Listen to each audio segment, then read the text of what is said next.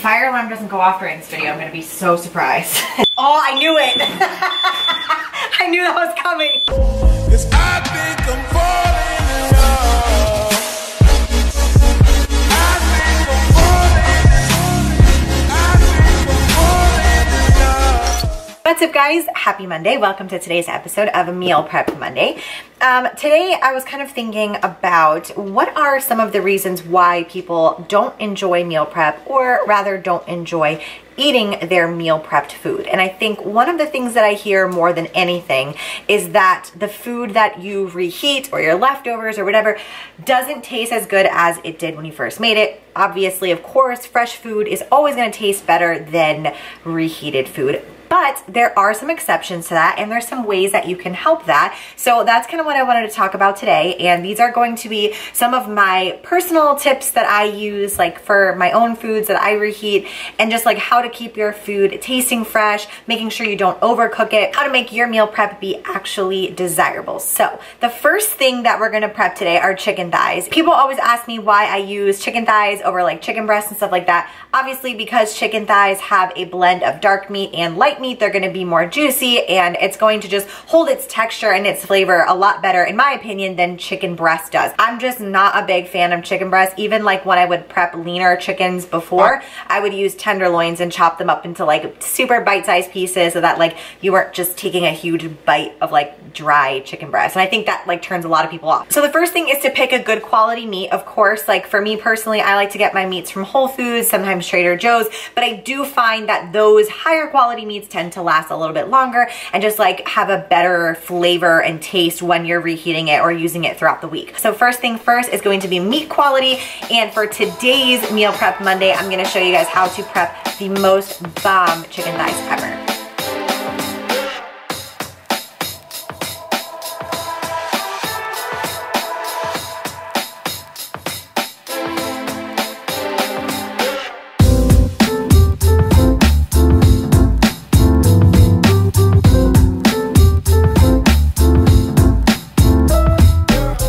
I also feel like potatoes that you make in the air fryer, which I'll show you is really easy, they do get a little bit of a crust on them, and I think that that reheats much better than doing something like mashed potatoes or just regular old baked sweet potatoes, which I do sometimes. When I baked my sweet potato fries in one of my previous Meal Prep Monday videos, a lot of comments were like, how do these reheat? Do they get soggy? Blah, blah, blah. And I feel like somebody who is new to meal prepping or new to eating healthy, that can definitely be like something that you don't want to deal with, because it's not going to make your food appetizing. Whereas like people who've been eating this way for so long, like I would literally eat chicken thighs and sweet potatoes cold and soggy just because I like them. But if you're more on the picky side and you definitely don't want to deal with the sogginess, I think getting a smaller and more firm skinned potato, like purple potatoes or red potatoes, and keeping the skin on, leaving them in the air fryer, is gonna just create a little bit more texture so that when you do reheat it, it's not gonna get as soggy. So the only thing I'm gonna do with these little guys is cut them into fourths. I'm gonna spray them with a bit of coconut spray, and then we're gonna talk about seasoning.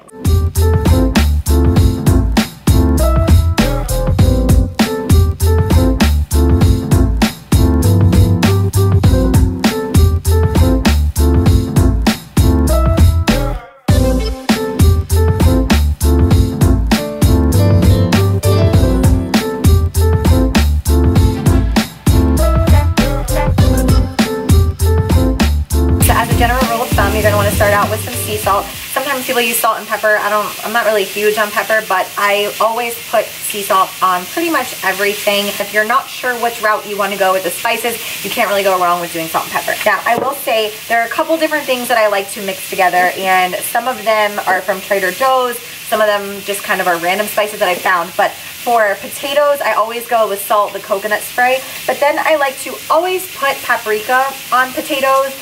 Again, no real reason, just a personal preference thing. I really like paprika. And then I've also been mixing this Trader Joe's umami seasoning as well as this 21 seasoning salute. With things like potatoes, vegetables, it's really important to have a good flavoring that you have going on together, flavors that work well together, and in this case, the umami seasoning like pairs really nicely with the 21 seasoning salute. I'm gonna go ahead and spray the potatoes, season them up with these bad boys, and then we're just gonna let them sit in the air fryer while we prep everything else.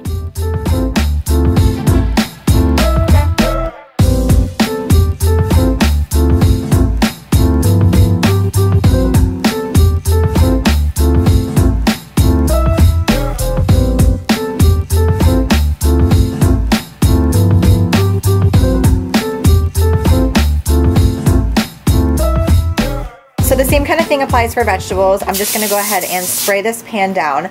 Now the chicken is already in there, so as soon as that's done, I'm going to go ahead and roast these garbanzo beans. Because I've already seasoned the potatoes with this umami seasoning and the 21 seasoning salute and paprika, I'm just gonna stick with that same flavor profile since I'm gonna probably have those together. So I'm just gonna do a little bit of paprika and a little bit of this. And if you're curious what's in this 21 seasoning salute is onion, black pepper, celery seed, cayenne pepper, parsley, basil, blah, blah, blah. So it's kind of just like a mix of 21 seasonings. I'm gonna put those in the bottom rack.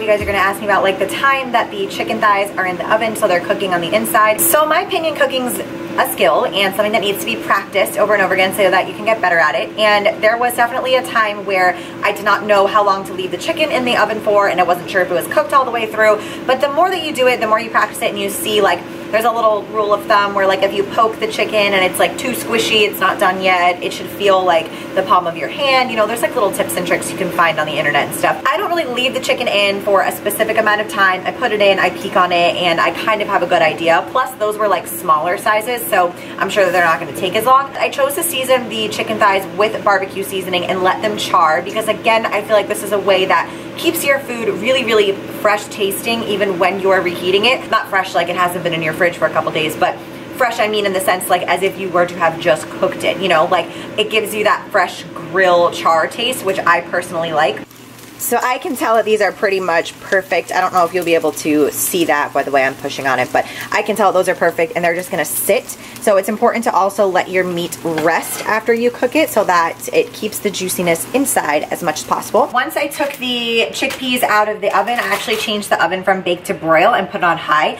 And this is how I make my burnt broccoli. If you've been following me for a while, you know that I absolutely love burnt broccoli. And I think again, this is one of those things that makes it more palatable once it's been reheated, because broccoli is one of those things that definitely can get soggy, just like cauliflower and all that other stuff. First, I just have this little steam bag. I know that I could just get my own broccoli and chop it up, but to be honest with you guys, I really hate chopping it up because it's such a mess and the little pieces get everywhere. So this is a very clean and easy way to steam your broccoli. Now, obviously, if you were just gonna meal prep this, you could steam it in the microwave and then just leave it at that. But we're gonna do that first for about 3 minutes to cook them through just a little bit. So I'm gonna put this in the microwave and then we are going to put them on the pan and we're gonna put a little bit of different seasonings on them and I'll tell you guys what those are, and then we're gonna put it on broil. These are fresh out of the microwave. We're just gonna put them on the little pan here. I'm just gonna actually spray them with a little bit of butter spray first.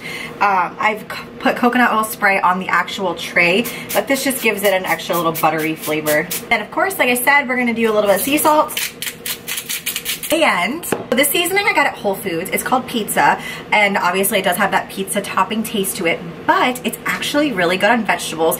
And what's in it is onions, bell peppers, fennel seeds, oregano, garlic, basil, chili powder, parsley, thyme, marjoram, and celery. So it's a nice little blend of everything. You want to flip them up so that the tops of the broccoli is what's facing your broiler.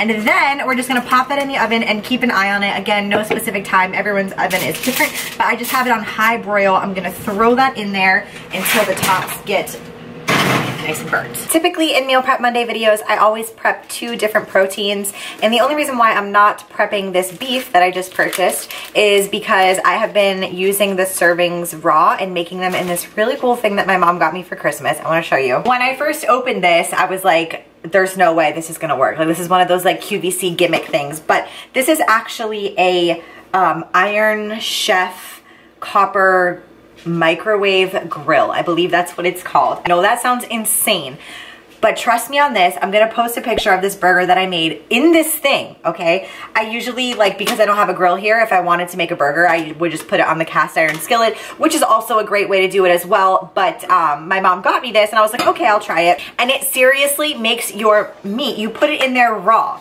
Like, you heat this up in the microwave first for 3 minutes, then you put your serving of meat in and you put it in the microwave, and it cooks it, gets the grill lines on it and everything. It was so good. So I've been using the meats, you know, like taking out the servings as I need it, so I haven't been prepping this. But in case you're curious, this is the Maverick extra lean ground beef. This is what I usually use if I'm not using the Whole Foods Australian organic 95.5, but they were out of that at Whole Foods, which is why I ended up getting this. With meat seasonings, I'm gonna show you guys 2 of my favorites. If you're going for more of like a Mexican beef dish, you can always, of course, just use like taco seasoning, but I like to use different fajita seasonings. I just feel like this is really good if you're doing like a beef and rice bowl or beef burritos or something like that. But then for my little burgers that I've been using, I have been doing this McCormick Grill Masters Worcestershire Pub Burger. I like this one and the hamburger, but I'm out of just the original hamburger, so I've been using this. It just gives it that like very bar food restaurant type feel to it. So I really think that it's an important thing to make sure you're seasoning your meats as best as you can. It will definitely bring out the flavors of it. So that's the only reason why I'm not prepping this beef, but I did want to let you guys know what seasonings I'm using on that as well. Another thing that is also really, in my opinion, highly underrated is mixing sweet and savory. It's one of my favorite things to do, whether I'm meal prepping or not. And these 2 little jams here, this one is sugar plum jam from Trader Joe's. It's just a regular old marmalade from plums.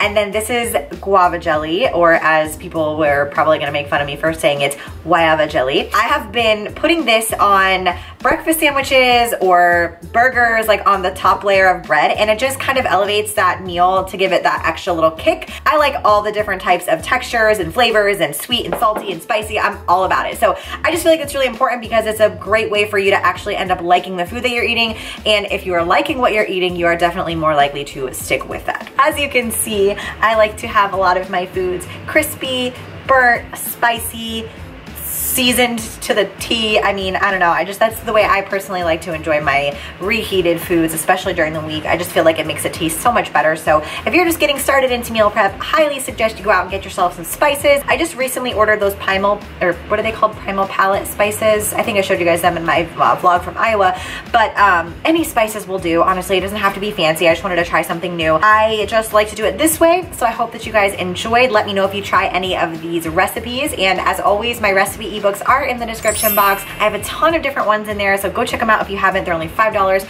and I will see you guys in my next video. Thank you guys so much for watching. Happy Meal Prep Monday.